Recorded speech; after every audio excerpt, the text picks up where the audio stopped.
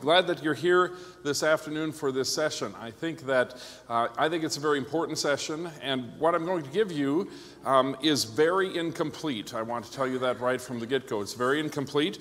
The reason is that online I have probably 10 or 12 messages that comprise something that I call the Peace of Mind series. It's available on sermonaudio.com. In my entire ministry, pastoral ministry of 31 years, there is no series that I have presented that has been more effectively used of the Lord than that particular series. And I'm actually surprised by that because I didn't realize, until some things happened in my life, I didn't realize what a serious matter this is. In our circles, there's a tendency not to want to talk about these things, or there's a tendency, when you talk about depression and anxiety, there's a tendency for us very quickly as pastors to spiritualize it. In other words, we dismiss it quickly as something that's just a matter of a spiritual problem. Now, if you're one to do that, for example, if you said to someone who comes to you and says, Pastor, I think I have depression, I'm just really down, and if you're one to say, well then, you need to read your Bible and pray more, okay? You are doing more harm than good.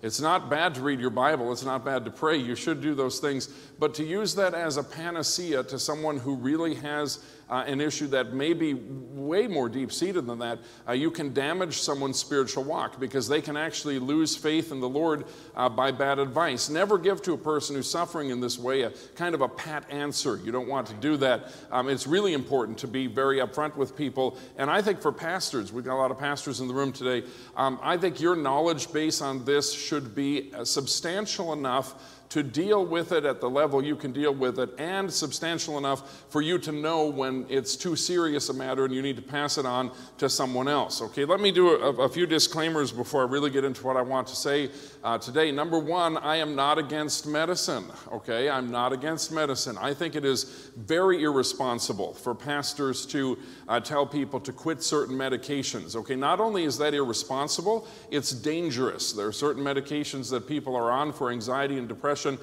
that if they quit them cold turkey can cause things such as stroke, okay? And you don't want to be responsible for that. You're not a medical doctor. I'm not a medical doctor. I do not claim to be. And so I don't dispense medical advice per se. I think it's really important to understand that. I think also in relationship to this, it's important to relate to people and to understand that their problems are real. Their problems are real. I think about it this way. I am a trichotomist. How many trichotomists in the room? That means body, soul, and spirit. Trichotomist. Okay. How many dichotomists in the room? Just the body and the soul/spirit. Anyone like that in the room? Okay. No one like that in the room. The rest of you don't know what you are. I believe that God made us, made man in His own image. God is God the Father, God the Son, and God the Holy Spirit, a tripart being. And so I think that we are made the same way. And I think the Bible bears that out. I'm not going to defend that position. But all of us, it's obvious that we have a body. It's obvious we have that. It's obvious that we have a soul. Okay, everyone has a soul. That's the mind, will, and the emotions, those things. And then, of course, we have a spirit. And the spirit is dead until it is made alive by regeneration, by faith in Christ. When we are born again, that's when the spirit part is made alive. When you think about the matter of mental health or anxiety and depression, there are three things. If you have a body, soul, that's the mind, will, and emotions, and a spirit, there are three things that must work together for your complete being to be right. In church, most of the time, you're going to hear pastors talk about the spiritual aspect. That is our job. And so we emphasize the spiritual things. Read your Bible, pray every day, and you'll grow, grow, grow. We emphasize spiritual. That is very good. One of the things that we don't emphasize very much at all in independent fundamental Baptist circles is the body. We don't talk about that because that would lead to the possibility of mentioning gluttony, and in our circles, we're not going to go there because when you're an independent fundamental Baptist, food is all you have, okay? You're really limited in your recreational options, and so we're not going to necessarily talk about the body. We should talk about that more. By the way, I don't have time to talk about all three, but I will do this. After the session, I'm going to stay here, and if some of the men want me to talk about the body, the physical aspect of some real good answers that you can have, I will be happy to do that, okay? I'm not going to keep you overtime for that, but I think it's absolutely a key to what I'm talking about, and so I will be happy to do that, even if I think at the end of this session, we're done for the day until the evening session. So if a group of men wants to come down here and me to talk to you personally about this, then I will talk to you, and I will answer questions as well in regard to that. And then the spirit we talk about in church, the body we don't mention very much, but then the soul occasionally in our churches gets honorable mention, but not systematic mention. And the soul, remember, is the mind, will, and emotions. So the soul comprises our ability to process thinking. Everyone, saved or lost, has an ability to process thinking. And you say, Pastor Monte, this sounds psychological. No, I'm about to demonstrate it is incredibly biblical. Because throughout the Bible, both the Old and the New Testament, but especially the New Testament, and especially in the teaching of Jesus and Paul, there are specific guidelines for our thinking. Now, they are not presented in the Bible as a systematic psychology. They're presented in the Bible as points of Jesus' teaching in the Gospels, things the Apostle Paul said specifically in the book of Philippians, and they're presented in such a manner that unless we study them and connect the dots, we don't make adequate application. What I want us to do this morning for a little bit is connect the dots, and we're going to talk about the soul part of this. You have your notes in front of you. Proverbs 23 verse 7, as he thinketh in his heart, or sometimes we quote it, as a man thinketh in his heart, so is he. Okay, here's a principle that undergirds everything that I'm about to say. I cannot give you all the sessions. I have 4 or 5 sessions that I do for churches and other places. We've used it in Mayo, Michigan as an evangelistic tool, actually. But I can't give you all of that first session, but you have to understand the foundation. Okay, as a man thinketh, I want you to picture in your mind a big triangle right here, a big triangle. As a man thinketh, now watch, the first corner of the triangle, and you could write this in your notes, you could jot this down, the first corner of the triangle are your thoughts. As a man thinketh, those are your thoughts, okay? You've got a triangle in your mind, the first corner is the thoughts. As a man thinketh, the pinnacle of the triangle, as a man thinketh in his heart, that is your emotions, okay? That is your emotions. And then the other corner of the triangle, so is he, that is your behavior. So if you're writing this down, you've got the thoughts in this corner, you've got the emotions on the pinnacle, and then in this corner, you've got the behavior. Now watch this, watch this. My thoughts produce my emotions. My thoughts produce my emotions drive my behavior. That is fundamental to human existence. That is the plain teaching of Scripture. The way that I think, what I ruminate upon, what I meditate upon, how I process things, that promotes my emotions, whether my emotions are happy or they're sad. I can cause you to cry by telling you sad stories, watch this, and getting your mind fixated on that sad story. So now all of a sudden your thoughts are fixated on a very sad story, and I have, by manipulating your thoughts as a speaker, and by the way, manipulation's not bad, okay? It's not bad, okay? I'm trying to get you to do something good. If you call that manipulation in a negative sense, then you don't understand preaching, okay? But I can manipulate your emotions by planting thoughts into your head. You ruminate about those things, you follow along with my sad story, it produces an emotion, and then an emotion can drive a behavior, okay? And so understanding that. Now, you say, Pastor Monte, what does that mean? It means this: we have to control our thinking. Now, I want everyone in this room to listen to me. When you talk about processing your thoughts, I cannot control your thinking for you.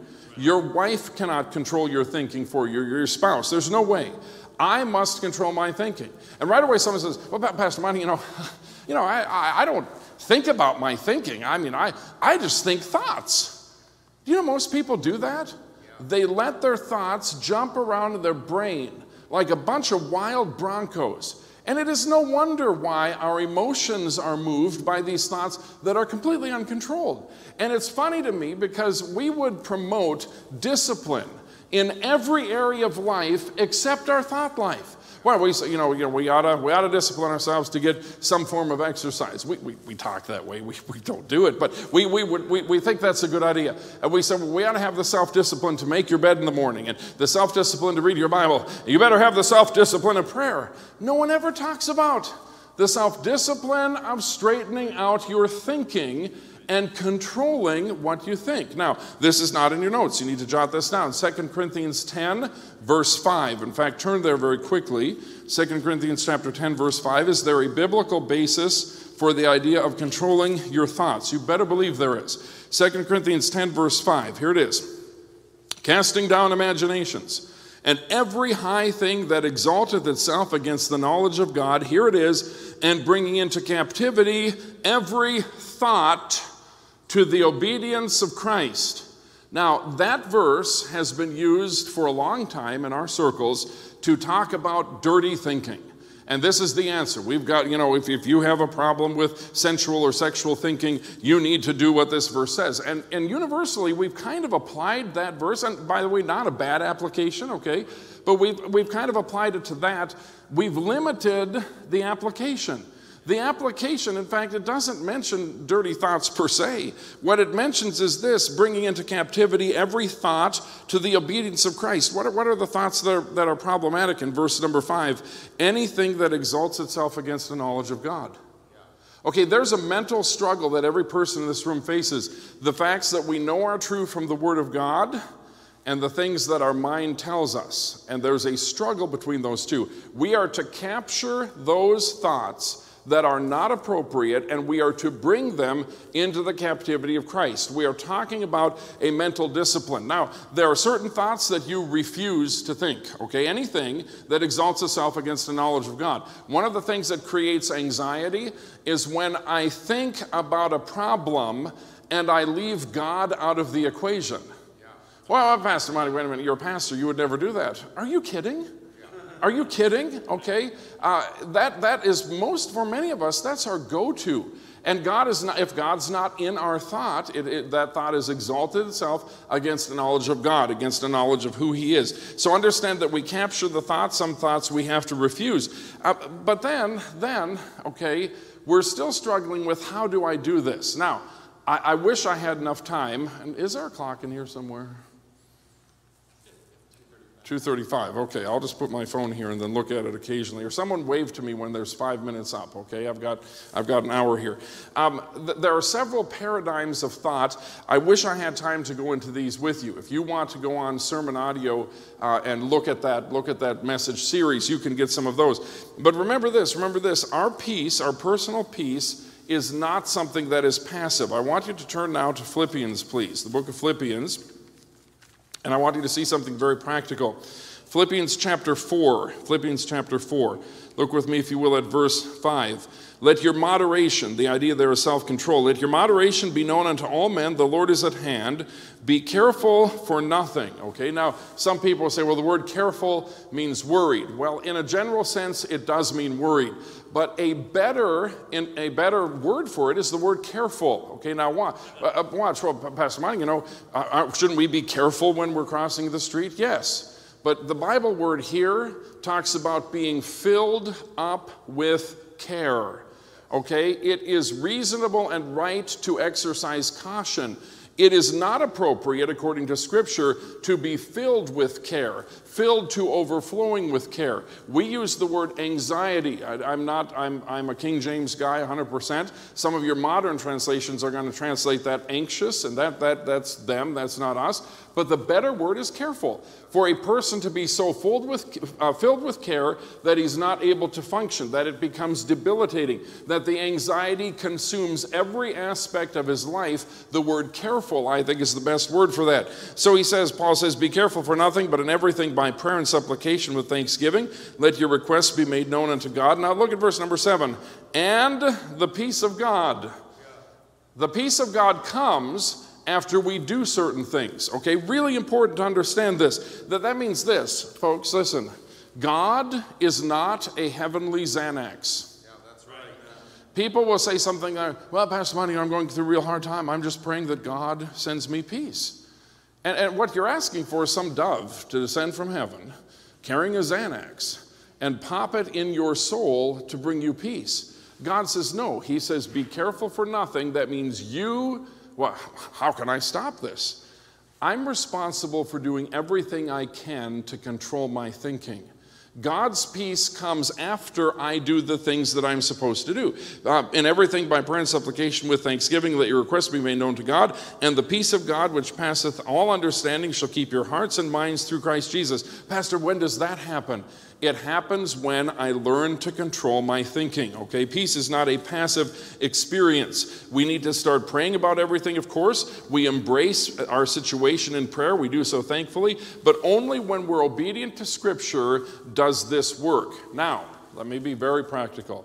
Some years ago, about a little more than 2.5 years ago, I went through a difficult time in my life. My twin brother, who was a preacher, committed suicide. And that was the beginning of a very dark spiral. When our brother a moment ago was talking up here, everything he said I could relate to. My anxiety and depression at that time was not as debilitating as his was in a public level, but it certainly was on a private level. And I came to the conclusion that I had to get help for myself, or I would not be able to continue doing the things that I do. Every week of my life, I speak 6 times every week of my life. And I could not keep up with that unless I got some help for myself. I desperately needed that. And so in thinking about this, I started saying to myself, what does the Bible teach about my thinking? And can I be honest with you, gentlemen? Some of us in this room, many of us in this room, and possibly most of us in this room, are driving ourselves crazy. Now, there is a physical component to this, which I will talk to you about, whoever wants to stay after, because I'll be glad to do that, okay? There's a physical component, but there is a mental component. And when I allow my mind to work outside of the recommendations, the commands of Scripture, when I do that, I've opened myself up to personal damage by the way that I process things, okay? For example, I'll give you an example. It's not in my outline here. Example, let's say it was beautiful this morning, wasn't it? Beautiful weather, beautiful weather. I don't know about what it was up here yesterday, but in Indiana it was pouring down rain. And I had a funeral, and everything was just getting wet, and it was just miserable. I could have, when I woke up in the morning, I checked, yeah, it's raining outside. I could have done one of these numbers. Oh, I can't believe this. It's raining outside. And we're going to have to stand there in the rain. And when we carry the casket into the hearse, everyone's going to be wet. And I just don't understand. Why does it have to pour like... I could have poured tons of emotional energy into that. Do you know what? It's out of my control. That's right. It's out of my control. Okay, how many are from Michigan? How many know winter is out of your control? Okay. If you push against that emotionally, you cannot change it. You can only damage yourself. Here is an example of a rule. I refuse to think about something that I cannot control or change. Period. Now, I'll do my best in a given situation. Don't misunderstand. But if it is outside of my control, what good does it do for me to ruminate about it over and over and over and over and over again? And by the way, if all you're doing is thinking about it, whatever happened to prayer? Whatever happened to the scripture that says, cast thy burden upon the Lord, and he shall sustain thee? I used to pass money, you know, one of my kids, they're not doing right, and I'm just so burdened, I'm just falling apart, and all I can think about is the fact that my kid isn't doing right. Ho. Is that doing your kid any good, that you're falling apart? No. In fact, ultimately, it will do greater damage. You say, preacher, what do you do? In everything by prayer and supplication, verses I just read, let your requests be made known to God. Do you know what you need to do with some things? When something is out of your control, you go to a place of prayer and you say, God, I've done everything I can. I do this sometimes. God, I've done everything I can. Lord, if there's something else I should do to help the situation, I'm going to sit here quietly and maybe you can bring something to my mind. And then I sit there quietly and I wait. And normally nothing comes to my mind, which is true about most of my life, but normally nothing comes to my mind. And so then I say, Lord, I am giving this to you. Now watch this. I am casting my burden, the burden that I'm carrying, the thing that is weighing me down emotionally, I'm casting that thing now. Lord, I'm giving it to you. When we used to live next to a Methodist church, and they had a cross in the back field there, and they had a little sitting area, for the Methodist, whatever kind of ceremonies they have. I don't even know. It's probably Masonic. But anyway, they had this thing, and I would go there, and I would do this, and I would cast my burden on the Lord, and then I would say, Lord, now I'm getting up from here. I've given this to you, and here was the secret. I'm not thinking about it anymore. You say, Pastor Monte, is that possible? It's possible, but it's hard. Can I tell you something about mental self-discipline? Mental self-discipline is self-discipline. Okay? I would say spirit-empowered self-discipline, but it is self-discipline nonetheless. And it's a hard thing to do, but if you will practice this, do you know what's going to happen? Within 2 weeks of consistently seeking to practice this, you will build mental muscle. And your mind will actually say, oh, a thought will come to your head. And you'll say, oh, no, I don't think about that anymore. Or I gave that to the Lord. And then you'll go on. But it's going to take 2 weeks to see the mental muscle start building. Now, that's just an example of what I'm talking about here. So the peace of God comes when I obey the Bible in controlling my thinking. Now, I want you to drop down. We're in Philippians chapter 4. I want you to look at something. This is important. Verse number 8. Philippians 4, verse 8. Do you know what this is? This is an agenda for what you're allowed to think about. Right here. This is a list. This is a list. You're fundamental Baptist people. You like lists and you like rules. Okay, so here it is. Here are the regulations right here. Here's the dress code for your brain right here.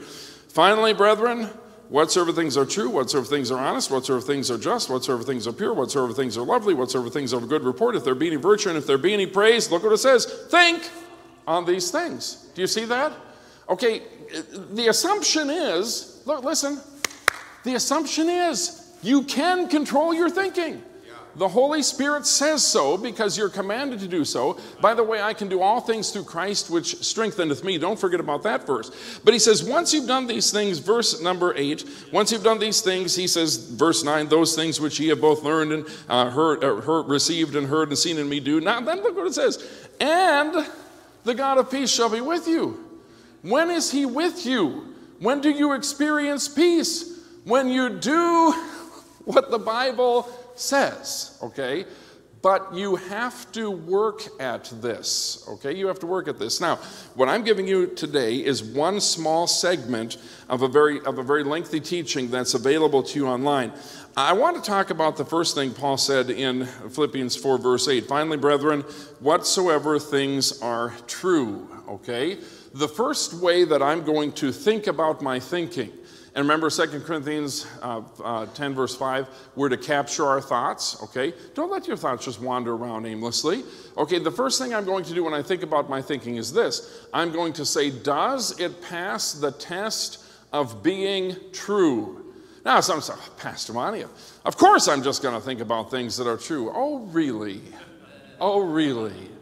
The fact of the matter is, I find myself more often thinking about things that are not true than about things that are true. And in fact, I have the incredible ability of tormenting myself over something that has never happened. I'm very good at that. Well, you're Pastor Monte, obviously you believe the King James Bible, so you're thinking about things that are true. I'm not necessarily talking about doctrinal things here. I'm talking about how I process life and how I process and ruminate about the things of life. So what does it mean whatsoever things are true? Folks, you could jot this down. I don't know if it's in your notes or not. Jot this down. Can I tell you this is revelatory right now? If it hasn't happened, it is not true. This is huge, okay? If it hasn't happened, it is not true. Now, I am not talking about propositional truth. I'm talking about circumstances in our lives. I'm talking about the things about which we torment ourselves. If it hasn't happened, it is not true. Based upon that, I want you to beware of some things. Number one, beware of intuition. Beware of intuition, okay? A lot of people read into things and they ruminate on their intuitive conclusions. Some time ago, have any of you in the room ever taken a personality test online? Anyone ever done that? If you haven't done it, it's fun. You should do that. You should do that. There's a test called the 16 personalities, and you answer all these questions. And by the way, answer it honestly. Your wife should help you answer the questions, fellas, okay? Because don't answer like the way you wish you were, like are you strong and confident in every situation? You're going to check the box, yes. And your wife's going to say, remember this, okay? If you take that test, it helps you to get a baseline for your personality, okay? It helps. I am intuitive. There's a 4-letter thing that they assign to you. Part of that is I am intuitive, okay? And that means I am really good at reading between the lines. I'm an extrovert, that's obvious. By the way, the cool thing about this test, I don't know if it still does it, years ago when I took the test, they would assign you a celebrity that had the same personality that you do. They will tell you a celebrity. I have a celebrity that I share personality with. You know who it is? Someone said to me, Ronald Reagan. No. Someone said, oh, it must be Winston Churchill. No. Carol Burnett. Okay? And some of you are old enough to remember Carol, okay? Carol Burnett, and I thought she was just funnier than a crutch. Carol Burnett, okay, I share a personality with her. But intuitive means that I tend to read between the lines. I read into words and circumstances. I will tend to fill in the blanks. Pastors are guilty. Well, Pastor Monte, I absolutely know that this is what is happening.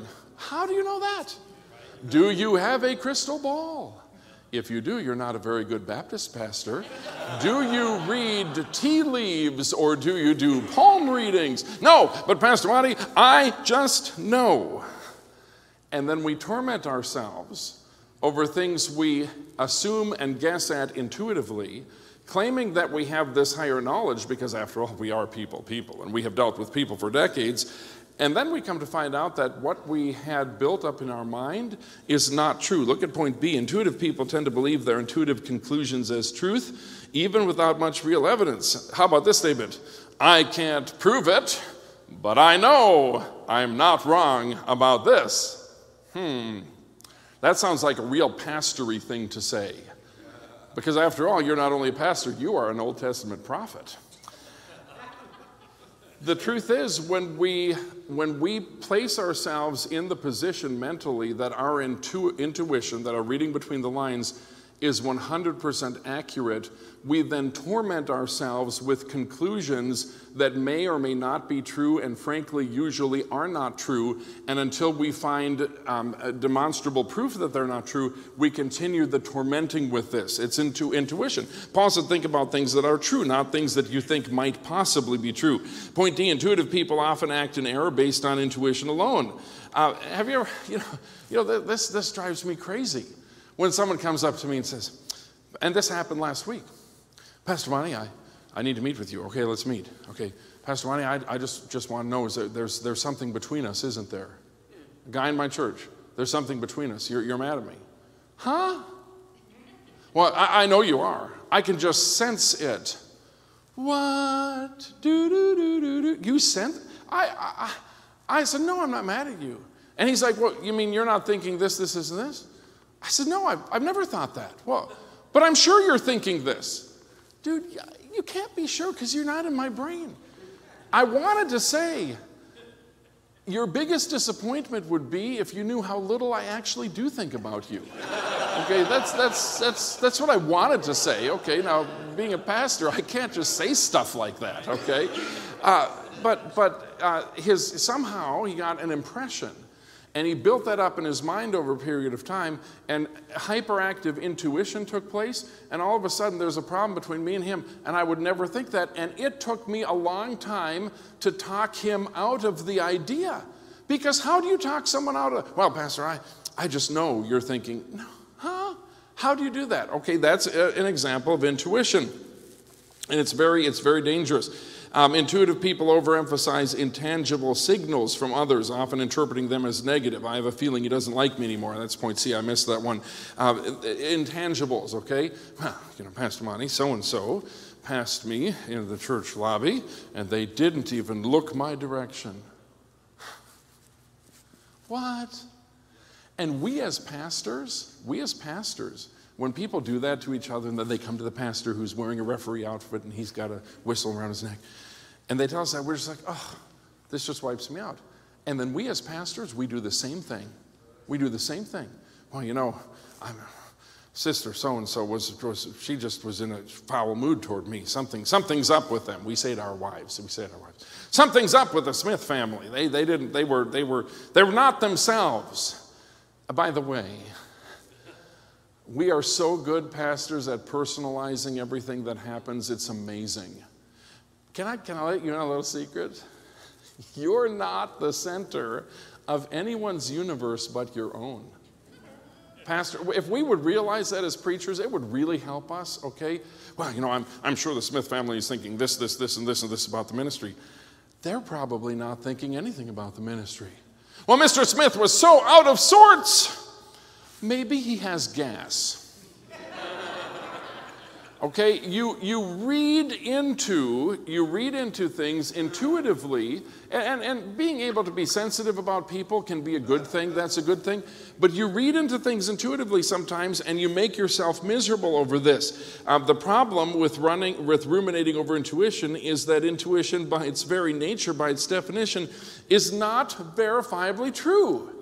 At best, fellas, it's a guess. And it's usually a guess that's a million miles off the mark when you find the facts behind it. But when we practice this and torment ourselves with this kind of thing, all of a sudden, what are we doing? We're tormenting ourselves in such a way as to disobey the Bible. Because the Bible says I'm supposed to think on things that are true. My youngest son, a few weeks ago, he took a job at a Chewy pet food company. The internet pet food company, he took a job there, and he's 23 years old, and it's a hard company to work for, very hard company to work for, and he's been working there for a few months. And someone called him and said, hey, we want to have a meeting with you next week in the office. And so he is very conscientious, he's a hard worker, but he spent those days between that call and that meeting worrying that he was getting fired. But he's Mr. Conscientious. He's there an hour early. He stays hours late. He's conscientious. And he was so worried about it. He was wound up about it. And I said, don't think that way. You don't know what I just know. It's all over with this job. I just know. They sat him down in that office and gave him a $17,000 raise. And then he comes out of there being real sheepish. And he's like, yeah, I got a raise. Well, you went from being fired to a $17,000 a year raise? A raise? Are you kidding? But he tormented himself for days by reading into it. Well, I'm a pastor. I'm too smart for that. Oh, really? So Mr. Jones, who's Daddy Warbucks at your church, Mr. Jones calls you on the phone. He says, Pastor, there's a matter I need to talk to you. Can we meet on Friday? This is a Monday morning. There's a matter I need to talk about. Can we meet on Friday? And you say yes. And you spend the rest of Monday and all the way up until the meeting time figuring out in your mind why Mr. Jones wants to talk to you. And normally, 90% of the time, you are dead wrong.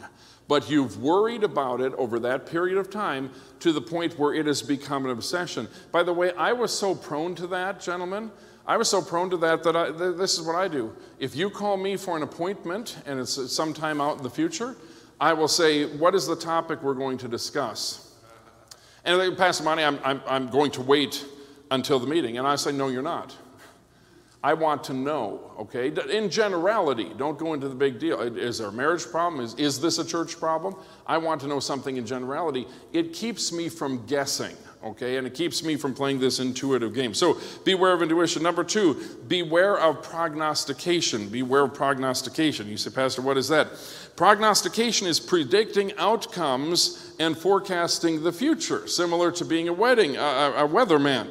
Intuitive people often prognosticate. They predict the future based on their supposedly hypersensitive insights, okay? So not only now are we reading between the lines, but we're predicting future actions, and those predictions make us nervous. Prognostication takes intuition a step further by predicting outcomes and ruminating on them as if they had already happened. Example, the Smith family missed 2 Sundays at church. They must be upset. They're leaving the church, okay? That's a prediction. That's a prognostication. You don't know that to be true. You assume that to be true. You then think about that, and you violate Philippians 4 verse 8, because you're no longer thinking on things that are true. Or something like this, he grimaced during my sermon. I must have hit a nerve. Now he's angry and will leave the church. I had a real life example of this happen to me, and the man who this happened to, I've talked to him about this so I can share this story, had a guy named Gary. It was a Wednesday night, had a guy named Gary in church. And man, I was a faithful man and a good man, never give me any trouble at all.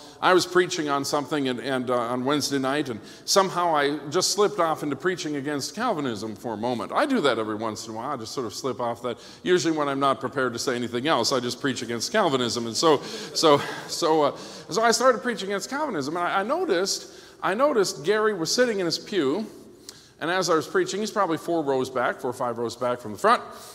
He does one of these numbers. Crosses his arms like this and just looked disgruntled. And I thought in my mind, And I'm preaching while I'm thinking this, because I can do 2 things at the same time. And I'm thinking, I didn't know Gary was a closet Calvinist. Really, seriously, I'm thinking, I didn't know Gary was a closet Calvinist. And so I thought, since I obviously touched a nerve, I'm going to shoot down that rabbit hole. And so for the rest of the sermon, I just denounced Calvinism. It wasn't even in the notes, but I was on a roll. And I thought, he's irritated, he's mad. Well, he's going to get it, he's going to hear it, and he's going to hear it out of my mouth, and I'm going to let him have it, and it's all over. And I didn't know, and he's not going to ruin my church with that garbage. And I just started preaching, kind of directly at him. He just sat there the whole time. After the service, I noticed he walked to one of my assistant pastors and whispered something in his ear, and the assistant pastor said, well, come to my office. And so I'm thinking, that guy doesn't have the guts to come and tell me he's mad about my sermon. He's going over to Pastor Morris, and he's going to tell Morris they're leaving the church because they're closet Calvinists, and they're Reformed, and they're going to start baptizing babies secretly in their backyard. And I just knew all of this was going to happen. And so I hung around church later, waiting for that counseling session to end. And then Morris comes bebopping down the hallway. I said, Pastor Morris, I said, I didn't know Gary was a Calvinist. They're probably leaving the church, right? And Morris looks at me and he goes, what are you talking about? I said, well, my sermon clearly I struck a nerve. Preacher, what are you talking about? I said, well, I know that's what you were talking about. He said, no. He said, I don't know what you were talking about. He said he had a really hard time at his job, and there's a really major problem at his job, and he was sitting there probably looking unhappy because he's going through a real huge crisis in his personal career. Okay, gentlemen, Oh, he's Pastor Monte, you're just over the top. So are you, because I know you've done the same thing. And frankly, where did the problem come in? The problem came in when I was thinking about something that was not true. I was prognosticating that they would leave the church. Prognostication is forecasting the future, whether it's immediate or distant. It produces something called anticipatory anxiety. Okay, fear, Matthew 6:34, too much thought about tomorrow. Take no thought for the morrow shall take thought concerning the things of itself. Okay, Pastor Monte, I'm so worried. I'm so worried about my financial future. I just don't know what I'm going to do. And I got out of Social Security, and some of us were told to get out of Social Security. I was told to get out of and we were told to. And now we're older, and we haven't done anything except buy lottery tickets once in a while, and that's not working. And so we're thinking, what am I going to do about the future? And we think far in advance into the future. We anticipate it, and then we cause it in our minds to become a catastrophe, and we picture ourselves without a job, without a church, old and decrepit, living under a bridge in a refrigerator box, begging for scraps. That's not going to happen. Oh, do you know how I know that's not going to happen? Because the Bible says this, I've never seen the righteous forsaken, nor his seed begging bread, okay? But you know, Jesus forbade us from thinking about the bad things that could happen tomorrow. Take no thought for the morrow shall take thoughts concerning the things of itself. Listen to this. Sufficient unto the day is the evil thereof. Okay, if you want to get wound up about a problem, if you really want to do that, think about today's problem. That's what Jesus was saying. Don't think about the possible problems tomorrow. Think about today's problem. Sufficient unto the day, sufficient right now to this day is the evil thereof. There's enough evil for me to think about. Evil does not have a moral connotation in that verse. It means something that is negative in consequence. There's enough evil for me to think about, or bad things to think about now. Don't project into the future and don't predict. Prognostication is against the Scripture. Sometimes people have anticipatory anxiety from something called expectation. That is a desire for a positive result, and this produces tension about ultimate fulfillment, okay? If we're playing a sports event, it can be healthy. I hope I win, okay? Or if we're going to ask, some of you guys are going to ask a girl out sometime. I don't know if you all date or court here. That's such a controversy when I talk about this. I don't know if you're in dateship or courtship, or all I know is it's not good for you to end up with a court date. That's all I know. I don't really understand all of this, but if, and by the way, guys, I see some teenage boys over there. You know, learn how to talk to the girls. Learn how to talk to them, okay?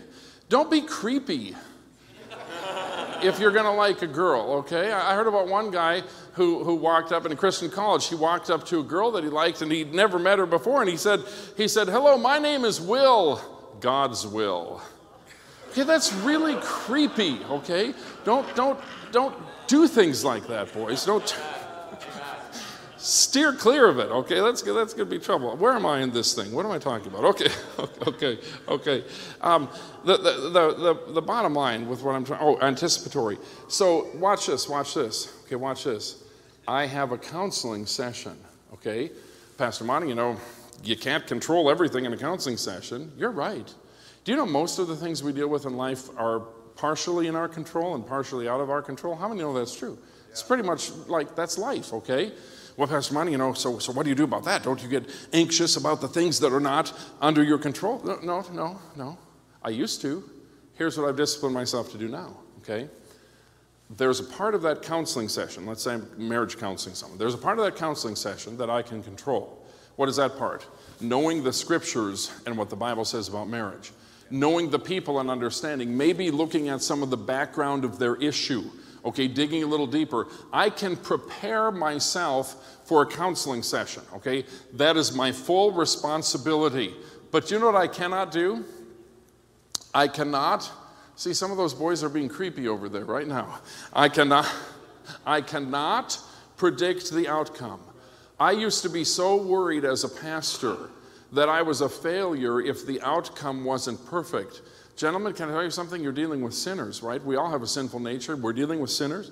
And I would worry about the outcome. Here's my area of concern. My area of concern is only that which I can do and have control over. And once I know in my heart that I have done my very best, at that point, what they do with it, their response, is not my responsibility. Did everybody hear that? And if I get too much into prognostication, I try to predict good outcomes, okay? If I'm playing at a sporting event, playing baseball or something, I don't know if I'm going to win or lose, but I can do the best I can to my possible ability. Be careful of that. Prognostication, predicting either good or bad things, can cause anxiety. Point D, the problem with ruminating over prognostication is simply this: it hasn't happened. You've gone from reading between the lines to predicting outcomes, and you let this circulate in your mind, and it hasn't happened, and therefore it is not what? True. Okay? By the way, if some of you will cut this out, you won't even know what to think about.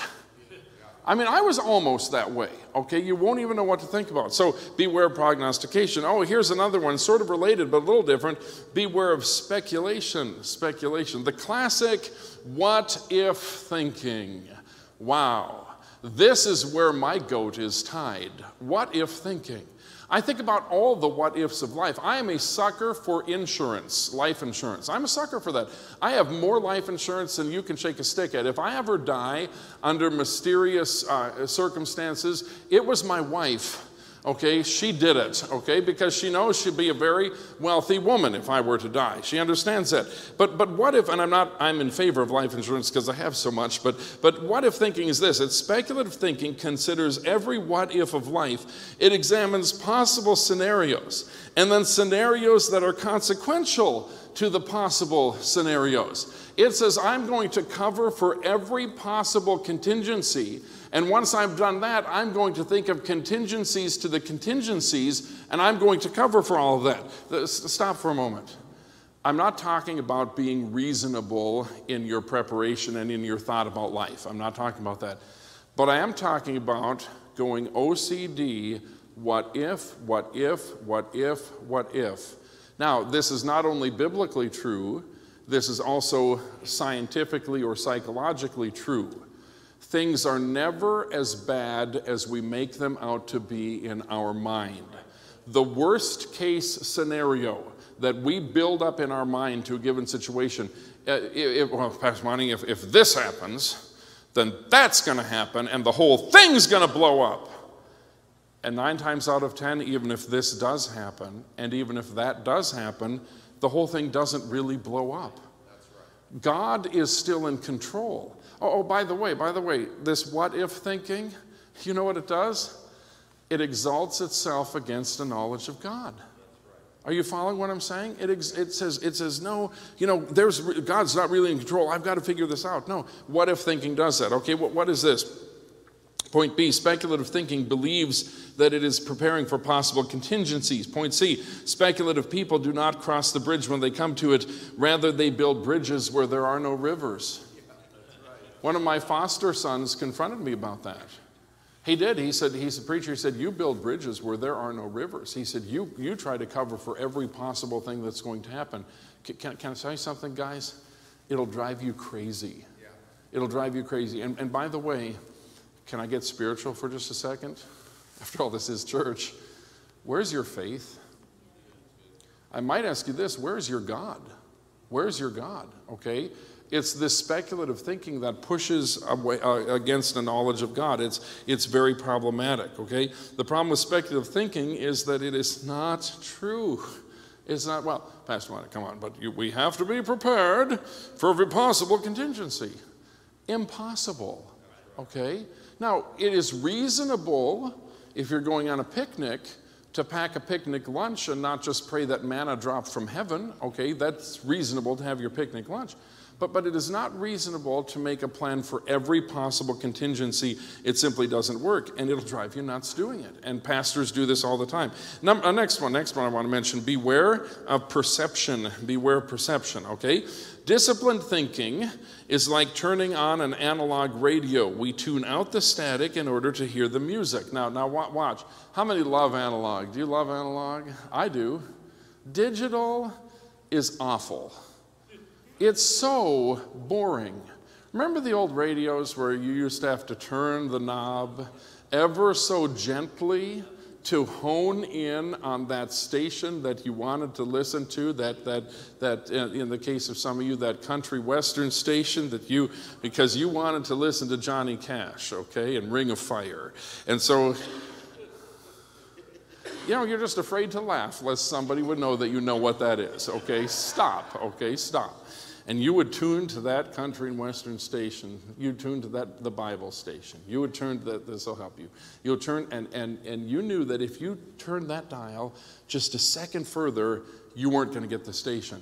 But remember when you turned that dial and you hit the sweet spot? How many remember that? You hit, and it was coming crystal clear through those beautiful speakers. And it was just as, and you had in that moment this little feeling of victory. Remember that? Wow, I did it.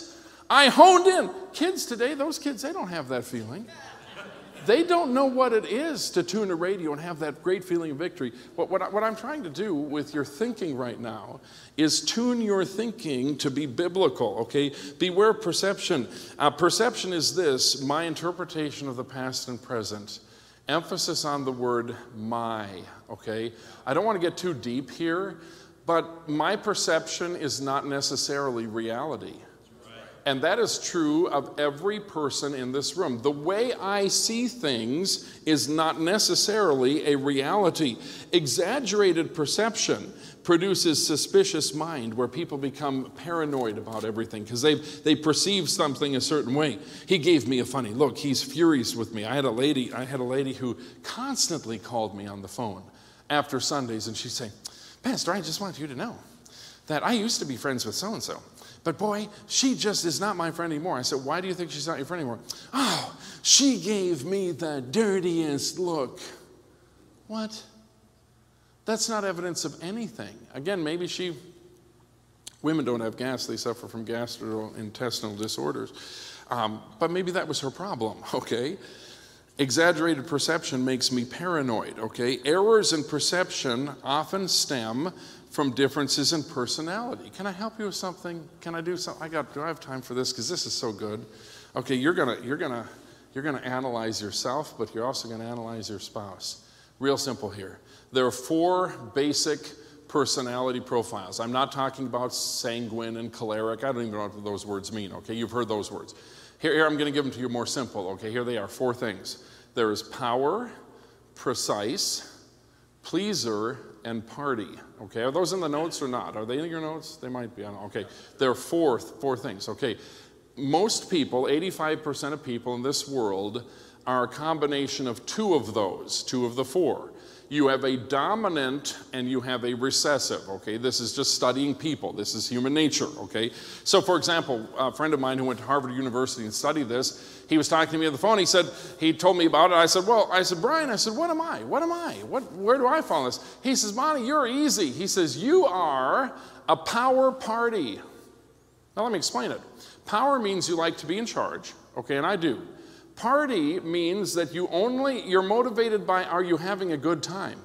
Okay, my motivation is, am I having a good time? Kelly will ask me when I get home from the evening, she'll say, how was it? And I'll say, man, I had a blast. It was super fun. I will never say, Kelly, I believe that I was really able to help a bunch of people, and then there were a certain number of decisions. I don't think that way. I'm not worried about the result. I'm worried about whether I'm having fun. Okay, that's who I am. He said, by the way, you're very rare in fundamental circles to keep the party alive. But I'm bringing the fun back to fundamentalism. It's part of my calling and part of my goal. That's who I am, okay? So some people are precise. What is precise? Watch this. Music, science, mathematics. These are people with an agenda. These are people who are uncomfortable about going on vacation unless they have a printed agenda for each day and have divided the day down into the hours. They know all of the events, and they take their printed agenda and they slide it into a page protector, geeky, and they carry it around in a bound notebook, and then they make a second notebook in case the first one gets lost. And then these precise people, the minute something happens that's not according to plan, they freak out. Ah! But there's a lot of people like that. Precise people like rules and regulations.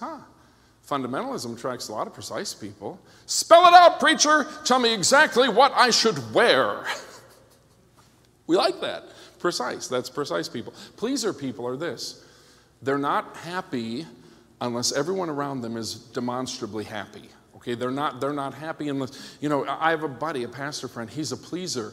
If you go over to his house, I'll be sitting there, we'll be talking, we'll be having a nice time, and all of a sudden he'll be like, hey, is that chair comfortable enough? Can I get you a different chair? Can I get you a different chair? No, I'm fine. Can I get you a glass of water? No, I'm fine. No. And he'll drive me nuts. And I'm fine. Stop it.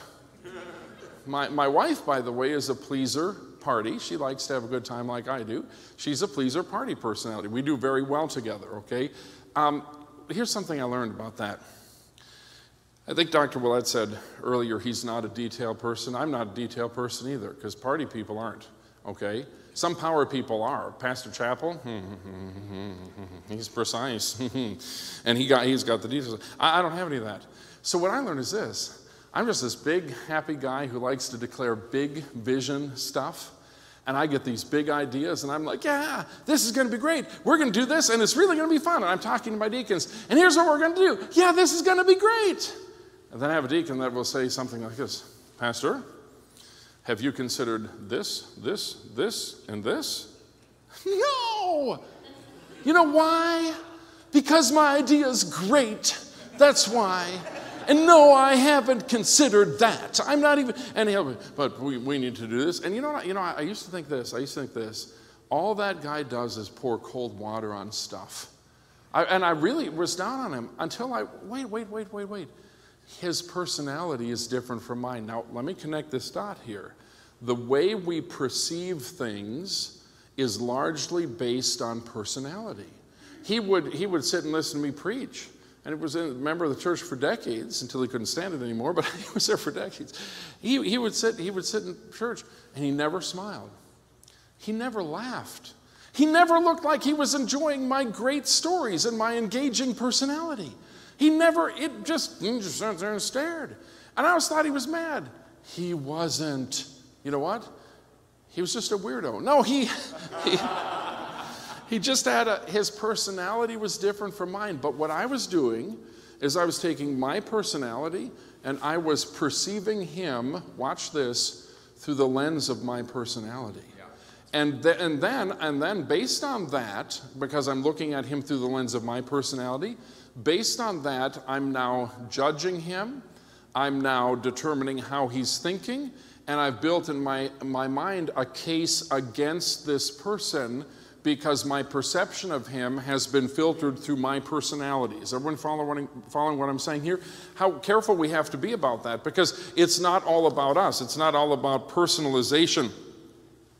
Errors in perception stem from differences in personality. We tend to interpret others through the lens of our own personality, okay?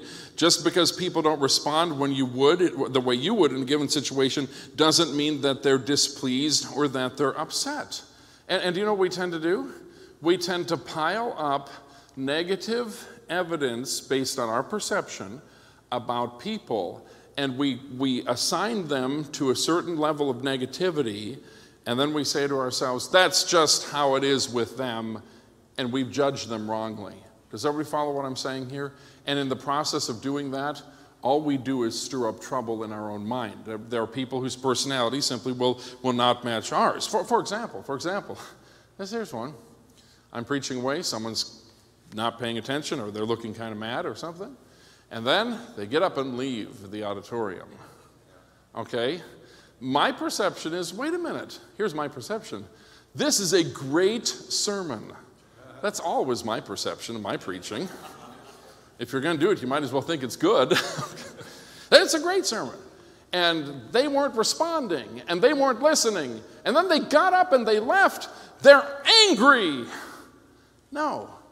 They might have been listening, taking notes, and really getting a lot out of it, and then they had to go to the bathroom. Okay, probably that's what it was, but my personality is saying because they were not responding the way that I would respond, that there's something wrong. And frankly, that's disobedient to Scripture, because the Bible says we're to think upon things that are true. True, what does it mean? What does it mean, okay? You know how I know you hate me? You want to know? Because you walk up and tell me, Pastor Monte, I hate you. Then I know. Pretty much a dead ringer. Do you know how I know you think the sermon is garbage? You walk up and tell me, Pastor, I think that sermon's garbage, okay? And until you do that, until you give me absolute evidence, I shouldn't be trying to guess. Because when I try to guess, it's not true. It's very, very unsettling. Truth is objective. Perception is subjective. Avoid forming strong opinions based on perception, okay? Strong opinions, folks, require hard evidence. But how many of us, I've gone through years of my ministry before, and this is just one small section of what I'm teaching online.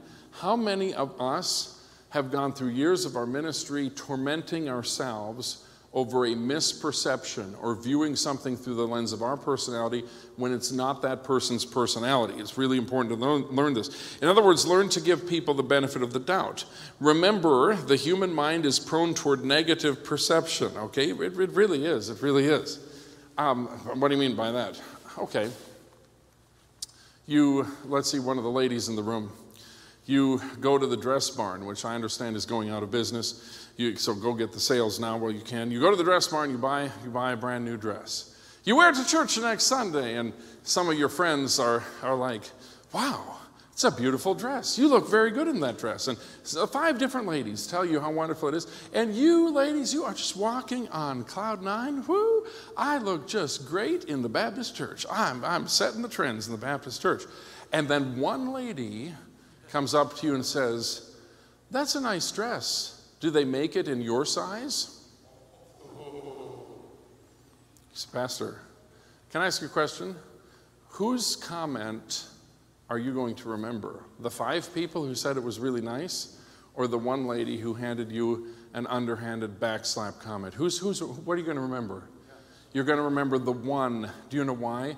Because we are prone to interpreting things negatively.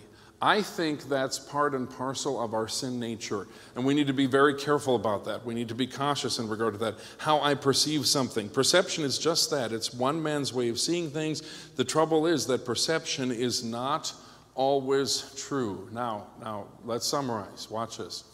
Pastor Monte, how can I overcome anxiety and depression? And I wish I had 12 hours, because this is just one small section of what I'm teaching. But let me say this.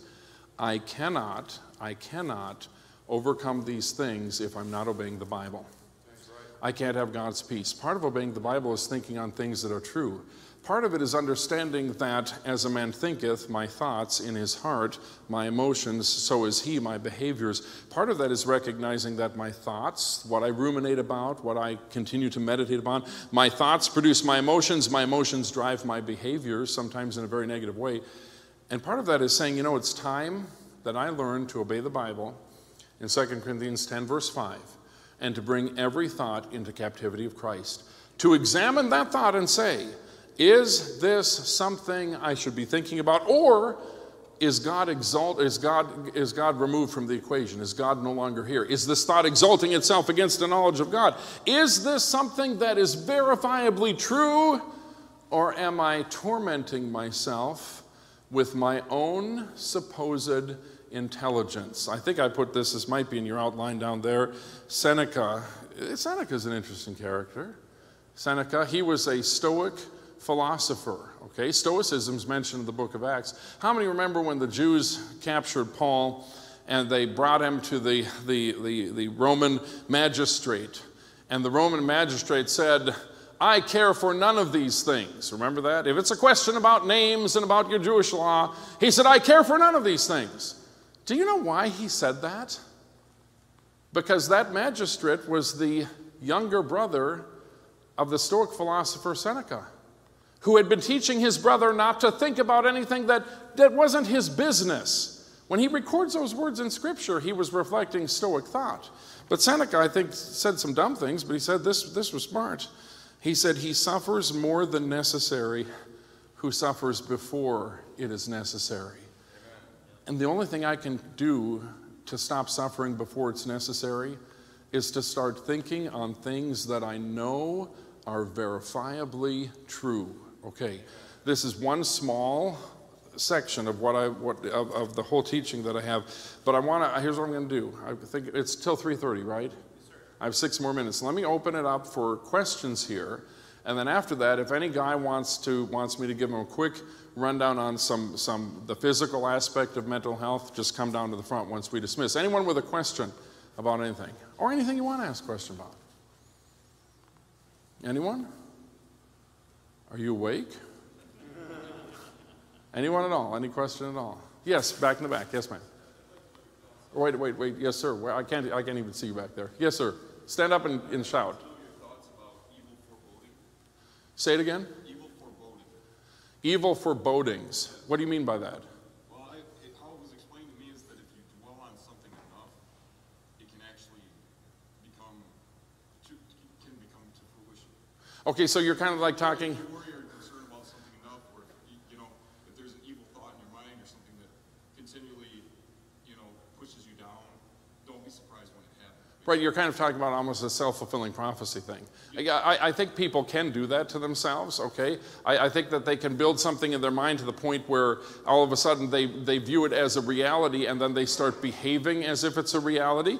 If I think, for example, that my assistant pastor is going to quit and I become convinced that he's going to quit his job, I might start packing his stuff for him. I don't know, it's a possibility. So yes, yeah, but again, what you're doing is you're projecting into the future, okay? You're saying, I have this sense of doom or foreboding, as you called it, evil foreboding. I have this sense of foreboding and doom, and therefore I'm going to act upon this when all it is a sense, okay?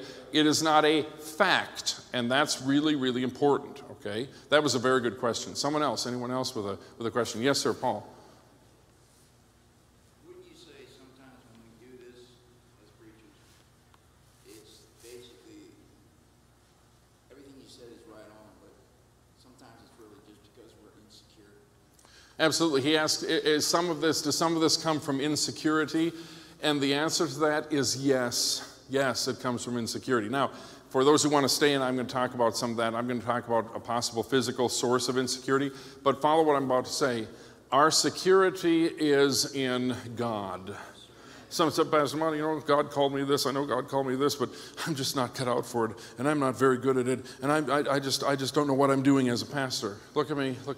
Can I tell you something? I am more than capable in doing what I do. In fact, and just follow me. I'm good at being a pastor. I'm good at preaching.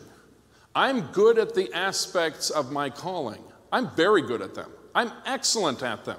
Pastor, that just sounds prideful. No, to me it sounds biblical. Do you know why? Here it is, fellas. The Bible says this: God hath made us able ministers of the New Testament. Did you hear that? Well, Pastor Monte, I don't feel sufficient in myself. Oh, Paul said, don't do that. Don't try to feel sufficient in yourself. But do you see the verse? God hath made us able ministers of the New Testament. Am I good at pastoring? Yes. Am I good at preaching? Yes. God, not because of my innate talent or ability. God's made me able, and God's the one who's called me. And because that is objective truth of the Word of God, that should give me the confidence to go forward, because the calling is of God, the position is of God, the ministry is of God, and He's made me able. And by the way, there's nothing good about, I'm just humble as an old shoe and I can't really do anything right. Blah, blah. Aren't you a child of God? What happened to that concept, okay? Aren't you a God-called preacher? What happened to that concept, okay? Why can't you stand up straight with your shoulders back and say, I'm not perfect, but God can use me because He's called me and my confidence is in Him? That's what we need as preachers. That was good, Paul. That was a good question. Anyone else with a quick question before we dismiss? All right, if no questions, I'm going to pray, and then any gentlemen who want to come meet me down here, I'll talk about, real quick, it won't be long, but I'll talk about a couple of things that could help you from a physical perspective. Lord, we love You, and thank You for Your Word. Thank You for giving us a list of things that we're to think about. And Lord, we've only touched on one of them today. And yet, Lord, You assume that in the power of the Holy Spirit, we can discipline our minds to stop thinking about things that are disquieting to us, that cause us anxiety. Lord, there are other causes beyond our thinking, and we would gladly talk of these in another time. But Father, right now, help us just to focus on the fact that we need to discipline our thoughts. Any thought that exalts itself against a knowledge of God needs to be pushed out of our minds, refused. And Father, we need to exalt in truth. Give us the mental muscle as we discipline ourselves to think according to the Scriptures, we pray. In Jesus' name, amen. All right, God bless you. You're dismissed, I guess, until the evening service. But if any men, I'll start in like a minute down here. If any men want to come, this won't be long. You can ask me questions and stuff. I want to help you if you're interested in that kind of help, because I'm glad to help. If you're just curious about what I'm going to say, come on down. Come on down. You never know what's going to come out of this mouth.